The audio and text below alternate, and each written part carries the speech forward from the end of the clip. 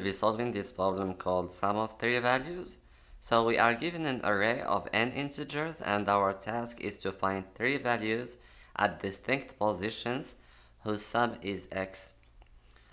So the first line of our input contains two integers n and x, and n is only as large as 5000, so we can afford to have a quadratic complexity, and x and the ai's can be as large as a billion.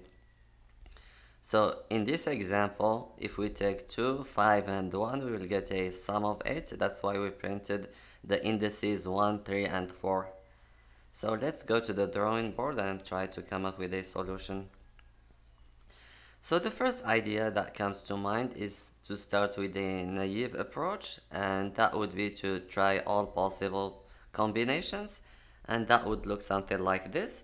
So we will have three nested for loops to try for all possible increasing combinations of I, j, and k, and each time we're gonna check if ai plus aj plus ak is equal to x, and if that's the case we're just gonna print I plus 1, j plus 1, and k plus 1 and return. And if that does not happen, at the end we'll just print impossible, because in the problem we have to print impossible if we can't find the three indices. But as we can see here, the complexity here is of n cubed, because we have three nested loops, and since n can be as large as 5 times 10 to the third, then n cubed will be as large as 125 times 10 to the ninth, which is way larger than our threshold of 10 to the 7th, 10 to the 8th.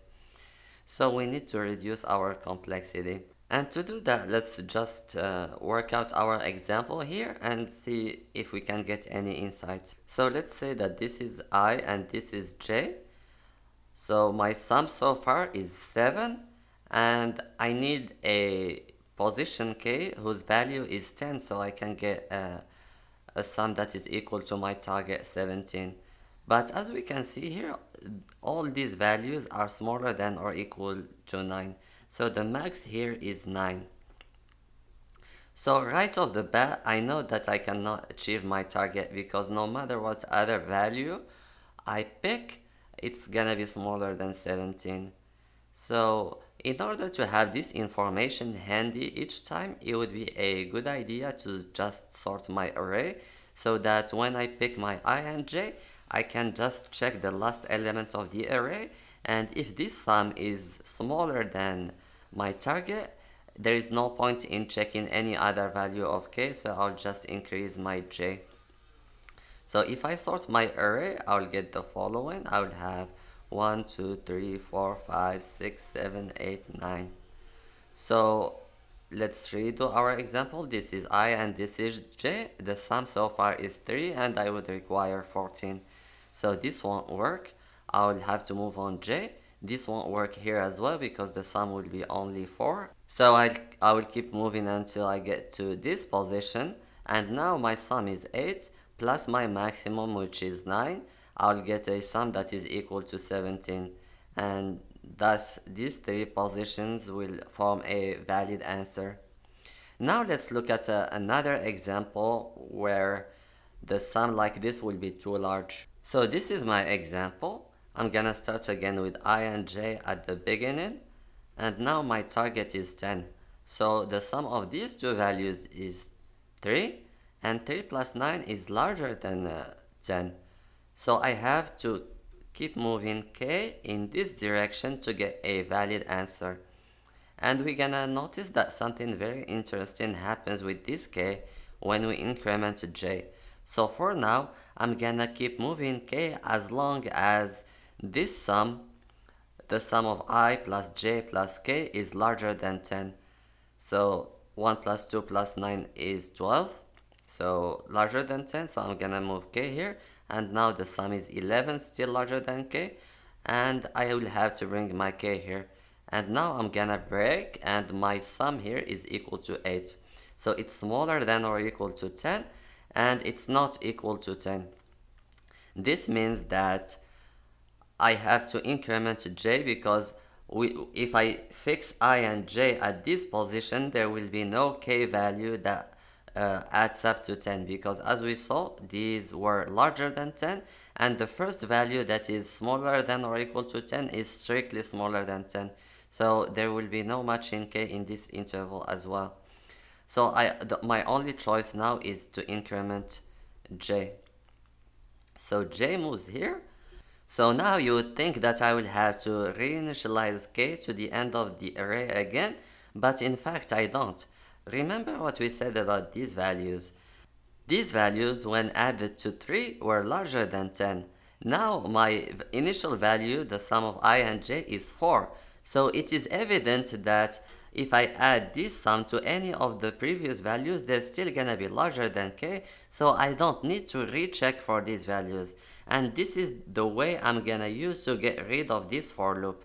So I will not keep reinitializing k each time. K will only keep moving in this direction. So this means that this for loop will not exist anymore, and this will help me reduce my complexity to O of n squared. And this is similar to the technique of two pointers, but here I will only have a one pointer that moves in only one direction in addition to a two nested for loop.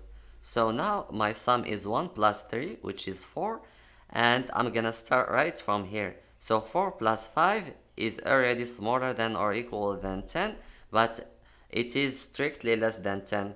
So this won't match again, so I will not decrement my k, it will remain here, and what I will do is just increase my j here. So my sum now is 1 plus 4, 5 plus k is equal to 10 again, and this sum is less than or equal than 10, so I don't have to decrease my k, and I found myself an answer, so these positions match. So to summarize, I'm just gonna initialize k to the end of the array and keep moving I and j using these two for loops, and at each position I will keep decrementing my k as long as it is strictly larger than my target. When it becomes less than or equal than my target, I will stop and I will check for two things. First, I will check that this sum is equal to my target and that j has to be strictly less than k, because remember my indices have to be distinct. So I will check for j strictly less than k, and the sum ai plus aj plus ak is equal to k to x. And if that's the case, I will just print my answer.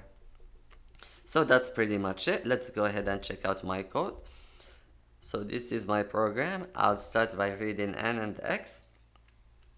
Then I will declare a vector of pair of ints, actually a vector of pair of long and ints, and I'm using long here because the sum might overflow and I will need to count the sum of 3 positions, so it might be larger than max of int, and I have a pair here to store the index, the initial index of the value, because remember we're gonna sort our array, and if we sort it we might lose the order.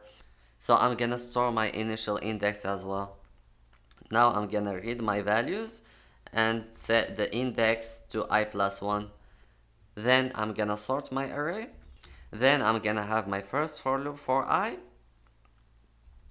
and I will calculate the new sum I will need to reach if I fix I, and that would be x minus ai dot first. Then I'm gonna have my second for loop for j, and j will start from I plus 1, and it will be strictly less than k2 so that the indices remain distinct, and I'm gonna initialize k to the end of the array to n minus 1, and I will proceed. So as long as the sum of aj plus ak is strictly greater than what I need, I will have to keep decrementing k. And when I'm done decrementing k, I will check for the two conditions we mentioned. I'll check that j is strictly less than k and that the sum is equal to x2 being the value I needed after fixing I. And if that's the case, I'm gonna print the 3 indices and return. And otherwise, I'll just print impossible at the end. So let's go ahead and submit.